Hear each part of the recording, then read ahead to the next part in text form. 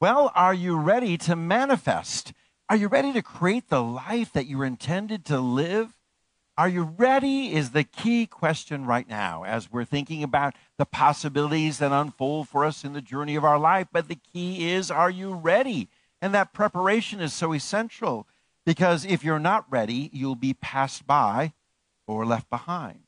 We find this illustrated and sometimes misinterpreted when we talk about the Christ consciousness coming again.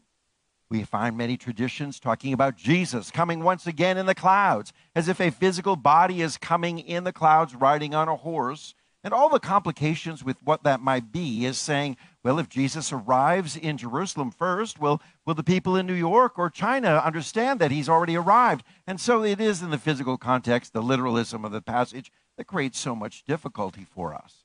What you see was never meant to be taken literally. What it's describing for us is that Christ consciousness, that same mind, that same way of thinking, that same awareness that was found in Jesus is coming again and available for you. Let this mind be in you that was in Christ Jesus, the scripture says, is that wonderful invitation that the very consciousness, the awareness, the thinking, the understanding that Jesus had is available to you if you're ready. If not, you may be left behind. Not left behind in the sense of left behind for all eternity or be gone, left behind to some sort of eternal punishment that the fear-based religions may want to bring about, that someone's left behind only to face tribulation and suffering. On goes the list of things that are fear-based that many fundamentalists want to bring about. I grew up in that tradition where there was a lot of fear that Jesus may come one day. So there were those who preached back in 1960. Jesus was coming in 1962, and Jesus didn't come. And then there were those who said Jesus is coming in 68. 72 was a guaranteed year. Jesus is coming in the clouds. 79, the panic that came to our lives because Jesus was coming any day. And in 1985, and on goes the list. We could go on, with people saying Jesus was coming and you'll be left behind with a fear-based approach and a manipulation to say, come to our church and believe the way we do. But yet, here's what the scripture has been talking about, is us spiritually preparing for an awareness of this powerful consciousness coming each and every day to our lives and arriving here and right now. We're coming in the clouds, meaning a higher consciousness, in a way of the heavens unfolding for us, which means that greater awakening to the divine, coming in that environment with a sound of a trumpet, that awakening sound within our lives that goes, aha, now I get it. Aha, I understand. I announce with the sound of trumpets within my heart and life that I got this consciousness. I receive it now. I welcome it. And I'm not left behind. I'm going forward. I'm going to be, shall we say, raptured up into that wonderful realm of enlightenment, of understanding the spiritual truth. In that, there is no fear. But there's only a welcoming, empowering message for our lives that simply say, let's get our lives ready to manifest. Let's get our lives ready to receive this Christ consciousness. Let's get our lives ready that the mind of Christ, the very thinking of Christ, be our thinking as well, our way of embracing every day and how to live our life and how important that is. So the key is getting ready. Now people will say, well, Pastor, I am ready, but I'm just not able to manifest, to bring about, to create. It doesn't work for me like it's working for so many others. We look around to see those who are participating in this very teaching of Jesus, this very teaching of being co-creators in our world, and finding that they are manifesting amazing things. And they're telling their stories in testimony after testimony, how as they stepped out in believing, God provided, God made a way when there seems to be no way. And boy, do we know that here at City of Light. We know, for we've experienced time and time again, God making a way when there seemed to be no way, manifesting the answers to our very needs. When we faced challenges and obstacles, we began to just believe, and in that power of believing, the miraculous unfolded for us. There's just too many stories to go on. The stories of City of Light and this ministry experiencing the manifesting power. Well, we too can experience that on a day-to-day individual basis. But the reason most people don't manifest easily is this. It just comes down to a resistance of the subconscious mind, that deeper mind, that center of believing deep within us. You know, there's two parts to our mind. There's sort of that day-to-day surface mind, the monkey chatter that's going through our minds that talks about, oh, did I pay that bill? What am I doing for lunch? Where am I going after church? What are you wearing? What's going on here? And what's the pastor talking about? You know, that monkey chatter that goes on in our minds. And then there's that deeper sense, that deeper level, that subconscious, where we operate. And you know what? Your subconscious is controlling your breathing right now. It's like a wonderful computer system that's at work, but it's filled with the information that you've been putting inside it, okay? That you've been downloading. Our problem is we've been downloading some things that create resistance to the power of manifesting within our lives. And though that should be so simple and easy that we're walking in great faith and we're believing so, but we've got this sort of misconnect. So our subconscious mind has to be in alignment with our conscious mind. So the subconscious mind, the power of your believing, has to align with the desires of your heart. Because I know there's many of you who say, I believe all things are possible, and you voice it. And then deep down inside, well, not all things, because there's some things I don't believe are possible. You know, I believe my prosperity is there for me, that God wants to, well, not really. God doesn't really want to bless me, but, you know, but could bless some, and sometimes there's a blessing. You know, see that argument that's going on between your conscious mind and your subconscious mind, where your real beliefs are?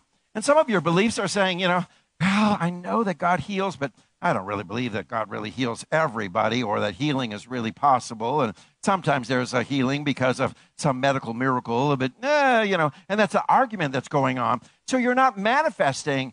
You're not in alignment. You're not in full agreement. Your thoughts in your conscious mind and your subconscious mind are not coming together. And so in that conflict, what's happening is you're not able to manifest. You're not able to create. And so this is what's describing the power of believing, of great faith, is when the thought in the conscious mind is in full agreement with the base, the deeper subconscious of the power of your beliefs, those deeper beliefs. So what we've got to do is really work on creating a foundation for our spiritual life, something that's strong that you build on. You know, every house needs a strong foundation, a firm foundation. We may sing this, God is a firm foundation in my life. Okay, but do you believe that? Let's create that firm foundation. And how do you do that? Well, we've got to do some work with the subconscious mind, that center of our beliefs and our center of our inner knowing. That subconscious mind that controls and operates and freely within our life. We've got to change some thoughts in there. And what we've got to do is replace those fear-based, doubting, questioning, wondering places with more dominating thoughts. Dominating thoughts, thoughts that are greater than, thoughts that really then begin to transform and change the soil of the subconscious to be a place where you can plant thoughts, plant seeds, place them in there, and they're going to be nurtured, growing in development. Because what you want to do is plant enough seeds that have sown so much that they sort of take over and choke out everything else. Now, I don't know if you know about that, but there's those who are in the landscaping business who go about planting so many seeds in grass that it sort of chokes out every weed. There's no room. And there are those who would say, you know what, we need to plant so many plants that they create a ground cover, that there's no space for weeds to pop up and grow through. Well, that's what we need to do in our spiritual life. We're creating a foundation by imparting so many dominant, greater than, power thoughts, thoughts that say, this I know to be true. This I believe with all my mind, heart, and soul. This I know that God, all things are possible. This I know and believe and operate from, that God's intention for me is my highest and best. And when we begin to impart enough of that, we begin to change, and there becomes an alignment that when you begin to say, I believe that God is in the blessing business, the subconscious goes, I know that. You've imparted that. You planted enough seeds. That's going to be your reality. That's going to be, it's a match. Bingo. We've got it. A match made in heaven. What happens then is what we're actually doing is laying down a pipeline that we can sort of tap into the universal source of supply and allow that pipeline just to bring infinite blessings to our lives. I know so many people come to me and say, you constantly talk about abundance and blessing and all that stuff. You know, God didn't intend for us to do that. You know, God wants us to suffer God wants to see us struggle. God didn't intend to push you on this earth, so you might endure some poverty and maybe a little hunger and lack. What? Where do we get these ideas? But so many of us embrace them and hold dear to their hearts this kind of thinking. And what happens then is they've created a pipeline for negativity rather than a pipeline for divine flow. So we want to understand that divine flow is the all good. Would you ever think for a moment that a God who loves you so intently, created you, would leave you to suffer, to struggle, to not be in prosperity, health, and wholeness? Because, see, that's the very intention. And we have to start embracing, do you realize the very intention for this life that I'm living is that I'm living at the highest and best level, and that there is no need for me to struggle and be in strife? But when I'm walking in complete faith, I am in that consciousness. I'm having the same mind, the same way of thinking, the same awareness that was in Christ Jesus. And I want to be Jesus here and now. Let me be Jesus for this moment. Let me be the second coming. Let me be the revelation, once again, of this divine consciousness and awareness. And how powerful that is when we begin to embrace that kind of thinking. We do this as we build this foundation, and this foundation is one of trust. That's right, trust. We're trusting in God and trusting in the very law of God. That's right. There are spiritual laws. A lot of people aren't really aware of that. But there's physical laws, right? And you may have studied physical laws in school. How about studying the laws of chemistry? We know that there are laws in chemistry and that when you mix certain chemicals, you're always going to get some sort of outcome. We know that there's laws in mathematics. Isn't it funny? But 2 plus 2 always equals 4. Has anyone ever experienced 2 plus 2 equaling something other than 4? No. You see, there's laws that say this is what it is. When you add 2 and you add 2 more, you're always going to get 4. So when we understand that, we can say, I can trust in the Lord, because God's ways are the spiritual laws unfolding within my life. This is God at work in these wonderful spiritual laws. These are laws that sort of govern our spiritual life and the spiritual realms of our day-to-day journey. They're laws that really govern our very existence in this world. So, wait a minute. What is this law, you may ask? What are you talking about, these laws? But it's the orderly way that the divine unfolds its goodness. Let me just say this. The law is how God works. That's right. We're always wondering, how does God do this amazing thing? How is it that the universe unfolds so many blessings in my life? How is it that this happens? Well, it happens under spiritual law. So perfect examples are what you sow, you reap. Spiritual law. As you sow, you know you're going to reap exactly what you've reaped. So we become more attuned to say, let's let this law work for us. If I want to reap blessings, then let me sow blessings. If I want to reap more love, let me sow more love. If I want to reap more grace, then let me sow more grace. Whatever you desire to receive, I hope you're sowing it. That's the spiritual law in our life. There's this wonderful understanding of spiritual laws that are at work within us that help us to understand even more so the law of non-resistance, to not resist things in our life. We're so good at that, though. We like to put up walls and barriers and resist.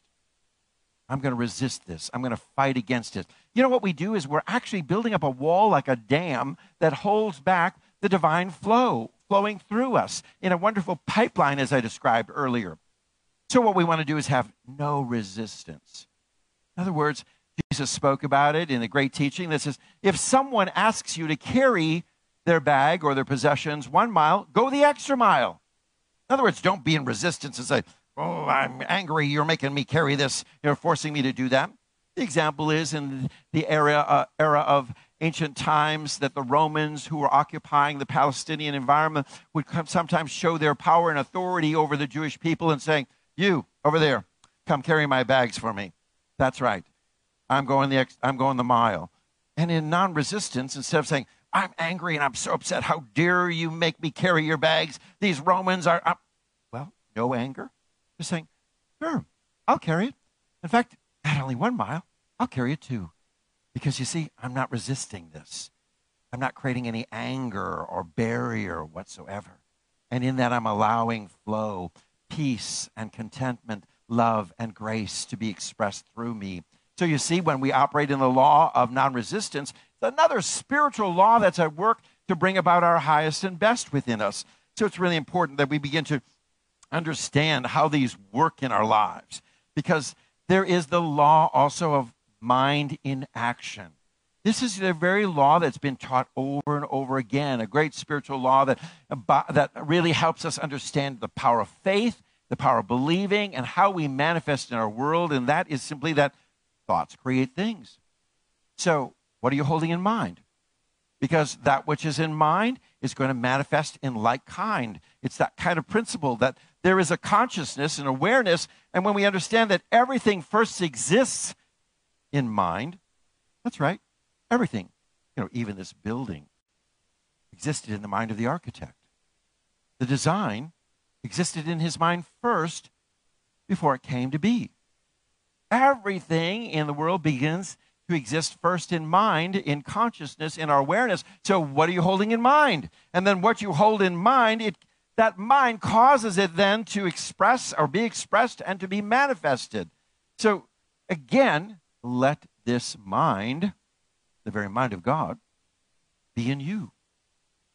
And let it be, I am filled with a Christ consciousness. I am filled with a Christ consciousness. Woo! I have just experienced the second coming. I'm not waiting for some sort of prophet and clouds to appear or some horse to carry Jesus in the clouds on some sunshiny day that arrives somewhere in the world and raptures only a few and leaves the others behind. And wait, no, I'm experiencing here, right now, a consciousness, an awareness, a divine understanding that is available to me right now, for I am claiming the very mind, the very consciousness that Jesus had. It's at operation in me right in this moment. So to serve the Lord is really to keep this divine law, this law of right thought, and to keep it at work within our lives. That's how we serve God. A lot of people think, oh, my Lord, serving God. That must mean I've got to go and work in outer Mongolia, someplace I don't want to go. But that's serving God, suffering and punishment. Doing something I really don't care to do or enjoy to do.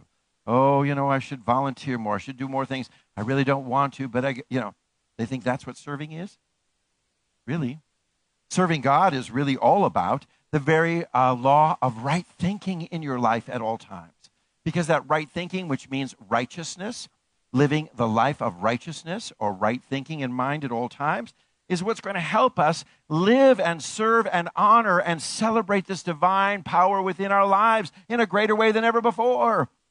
How wonderful when we embrace in this right thinking the very mind of God, the same mind that was in Jesus, the same track and planning and thinking and direction of thought. I want that, and I am so ready for it. Because what happens is we will manifest in our life what we mentally see. And if you don't see it first in mind, and you haven't held it in consciousness, it's not going to manifest for you. So I'm going to tell you this, if you're not every day waking up to saying, I'm living a life of abundance, and I begin to see abundance all around me, and begin to claim it, and begin to look for that abundance, I have a penny that I dropped on my floor in my garage. I have a little home gym I created, and I laid down some carpet, and I've got my workout bench and my weights and my barbells and all this kind of stuff. But I dropped a penny, I think about 6 months ago, and I've just left it there. And every day when I go to work out, I go, whoa, I'm in abundance. There's a penny there. And it keeps reminding me, you know what? If there's just one penny, there's more pennies, then there's more dollars and more abundance available to me. But I'm standing right now in the midst of abundance because there's one more penny than I had before I walked in this room. So the simple things that constantly remind us that we're in the law of right thinking or right thought, that I begin to mentally see and I begin to mentally envision and begin to hold in mind this power of abundance that Jesus always demonstrated.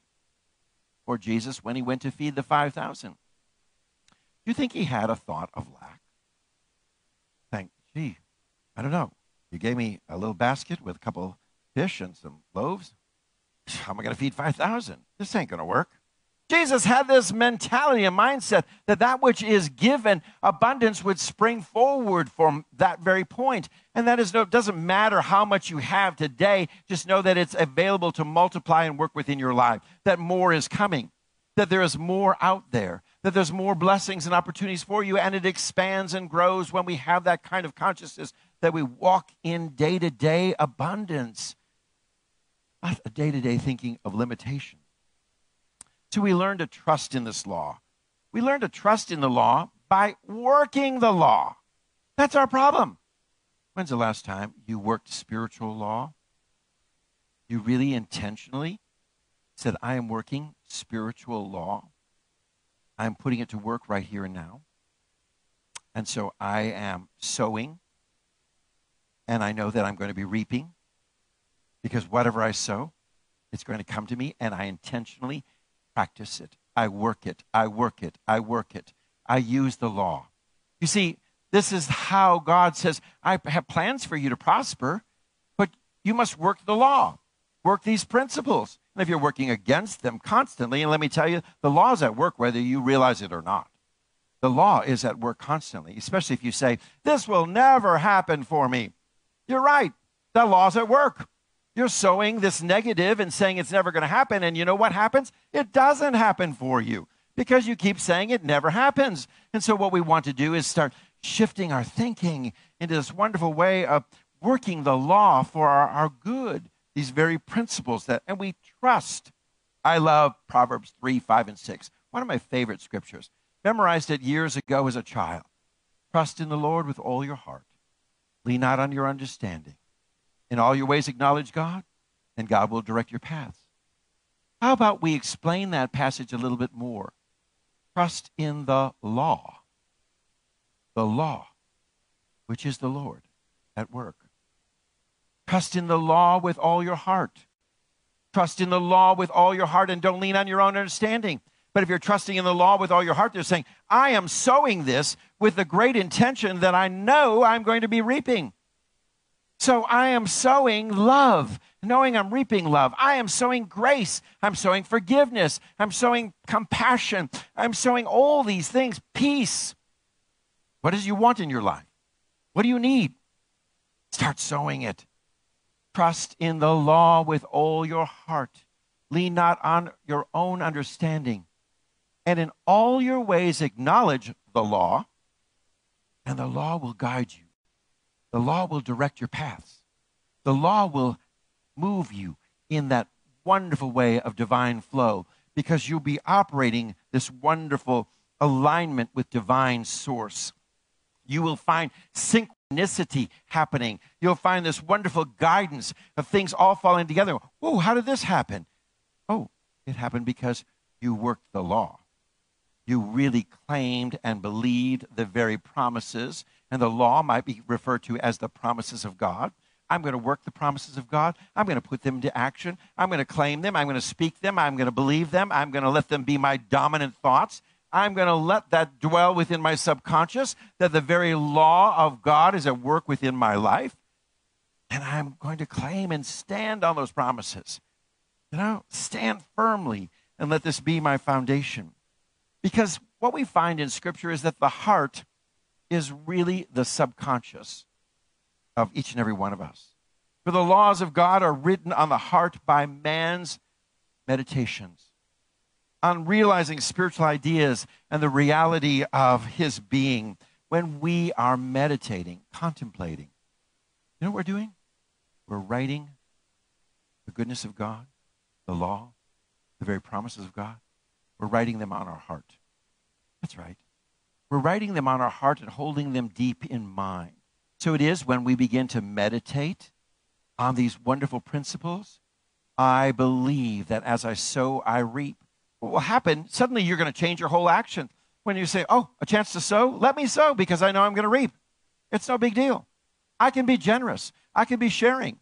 I can be compassionate. I can do all these things because I know that there's an unlimited supply for me, and I know that what I sow is coming right back to me. I know that. You see, you know it because you've written it on your heart. We talk about, I know that I know that I know. Or we talk about really getting it in your knower. Wow, that's the heart that you've been writing on with meditation, and you've expressing these thoughts and principles over and over again. Deuteronomy chapter 6, verses 6 through 9 says, these commandments that I give you today are to be on your hearts. That's right, to be on your hearts. To be in your mind. That's right. Impress them on your children. Wow. Important that we teach our children these very spiritual principles. How many people have you've grown up with your mom and dad sitting you down and say, honey, I'm going to teach you some spiritual principles. I want you to just sit in the corner for a little minute, and we're going to think about what you just did. You stole a piece of candy, and we're going to talk about sowing and reaping. And when you steal, something's going to be stolen from you. You see, when you take from others, that means that you're living in this. No, parents aren't doing that. You know what they're doing? You stole something, get over here. I got a switch. I got to beat the dickens out of you. I'll whip you, and I'll punish you. And you see, what happens is we're not following the very teaching of spiritual principles by impressing upon your children, meaning teaching your children spiritual truths, to impart upon them that which they need to be successful. You know what else the scripture says? Talk about them when you sit at home and when you walk on the road. Ooh. Are you talking about spiritual principles? With your family, your friends, your loved one, your spouse? You know? How about going on a date and talking spiritual principles? Ooh, that doesn't sound very romantic. Wow, you might lift up to a wonderful higher consciousness and a new place of understanding one another and coming to a place to say, this is how I operate, this is how I believe, and if you're in alignment with that, let's move on because you know it's going to be a great, successful relationship. So talk about these principles. Talk about them with your community, your friends, your social gatherings. Let them be written on your heart over and over again. When you lie down and when you get up, talk about them. Deuteronomy is giving us all the instructions we need for understanding how to be a great manifester and how to build a foundation of great faith. Well, start talking about them with those around you. And before you go to sleep, just take a few moments and say, yes, this I know to be true. What I sow, I reap. I'm sowing some great stuff. I'm so excited about reaping. And when you wake up in the morning, do the very same. Oh, this morning I'm sowing, and I'm so excited about what I'm going to sow today. I'm sowing some love. I'm sowing some grace. I'm sowing some mercy. I'm sowing some peace. I'm sowing some incredible compassion. I'm sowing abundance and generosity. I'm going to sow, sow, sow. And I know that I know that I know my day is full of a great harvest of reaping in return. Now, Hebrews chapter 8, verse 10 says, this is the covenant, this is the agreement that God will establish with the people of Israel after that time, declares the Lord. I will put my laws in their minds and write them on their hearts. And I will be the divine source, and they will be my cared for, loved, blessed, provided for children. Okay? Think about this. As we write the law, these very principles, the very promises of God upon our inner heart, our subconscious, what we're doing is laying this powerful foundation that simply understands that the divine source is caring for you as the child of God. Caring for, loving, blessing, providing for. So write that spiritual law on your mind. Write it on your heart so that you will think it and you will feel it, and it will be so filling you up, and you will embrace it so completely that it begins to change your mindset completely. Because what we need to do is become comfortable with calling forth. Become comfortable with calling forth. You know, it gets so comfortable, and so many people are, I don't know if I'm really comfortable calling healing. Because if I say, God's going to heal, and then, it doesn't work out, I look silly. Well, are you comfortable then? You must not be comfortable enough, right? But if you're really comfortable with calling forth, I name your health and wholeness. I call forth your blessing. I call forth that something amazing is happening in your life. I believe it. I'm expecting it. I am sowing this word right now of wonderful anticipation and intention for your life. If we're going to say to that mountain, be thou removed, you got to be comfortable. You can't say, oh, obstacle in my life. I'm really terrified of you. I'm scared. I don't think this is going to really work out in my life. I'm trying to exercise my faith. I'm really not comfortable with this at all. But I'm going to try to say, be thou, sometimes, not always, removed. You see how ridiculous that sounds. The calling is for us to be comfortable with calling forth, being confident. Oh, I love this song about confidence that Andre Crouch wrote several years ago. A wonderful song that needs to be our day-to-day theme song if we're going to be ready, if we're going to be the manifestors we're called to be, if we're going to live out the desires of our heart, we've got to do it with confidence. Let me sing it for you, and then you'll find the words on the screen. I'm going to invite you to sing it along, okay? Let this be your theme song.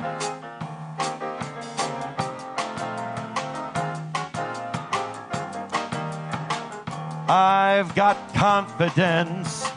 God is going to see me through. No matter what the case may be, I know He's going to fix it for me. I know no matter what the world may say, God is going to make a way. Now sing it with me. I've got confidence. God is going to see me through. No matter what the case may be, I know He's going to fix it for me. No matter what the world may say, God is going to make a way. I've got confidence. God is going to see me through.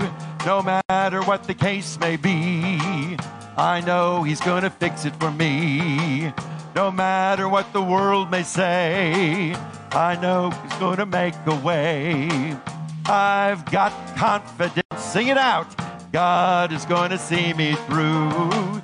No matter what the case may be, I know He's going to fix it for me. No matter what the world may say, God is going to make a way. Amen. Now, is that the way you truly believe? Because if it is, you're going to be that manifester. That when the moment comes that you're faced before the tomb of Lazarus in your life, like Jesus was. Lazarus, who was dead and gone and buried, and Jesus arrived days later.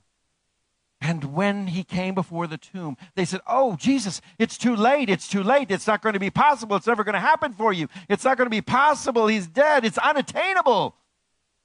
But with confidence, comfortable in calling forth, Jesus says, Lazarus, come out. Lazarus, come forth. You see, there's going to be circumstances in your life where you're going to face obstacles and you're going to feel like that job opportunity is dead. Or you may feel like you've lost the love of your life and you've lost everything and there's no hope for you to advance and go on.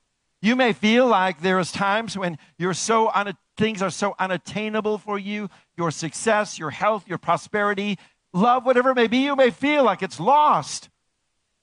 But you'll need the confidence to say, I've got confidence. I call it forth. Be thou resurrected. Come out into my life right here and now, and I claim it. And let it rise up from that which the world may say is dead and impossible, but let it be revealed here and now in my life because I believe, and my consciousness and my subconscious are in perfect alignment. So following this, we become manifestors. We become the co-creators. We become the people we're called to be and to live our life, to be creating a life that's living its highest and best, that is whole and complete, abundant, loved and loving, and successful in every endeavor. The consciousness is that same mind that Jesus had, and it's available. There's a second coming right now, right here, in this moment. The consciousness is available for you if you're ready to believe, to call forth, to be in such confidence that you can name the miraculous. You can sow the seed and know it's going to bring forth a harvest in your life. Let me tell you this. This is your moment where the trumpet is sounding and that consciousness is ready to rush into your heart and life, and you to be raptured into a new level of enlightenment where heaven and earth become one. That which is in the higher consciousness is brought down and manifested in your world on a day-to-day basis. This is what it's called, and this is what it's all about when we have the opportunity to receive the power, the presence that was demonstrated in Jesus in our own individual life. Are you ready? Amen. Let's be manifestors today. God bless you.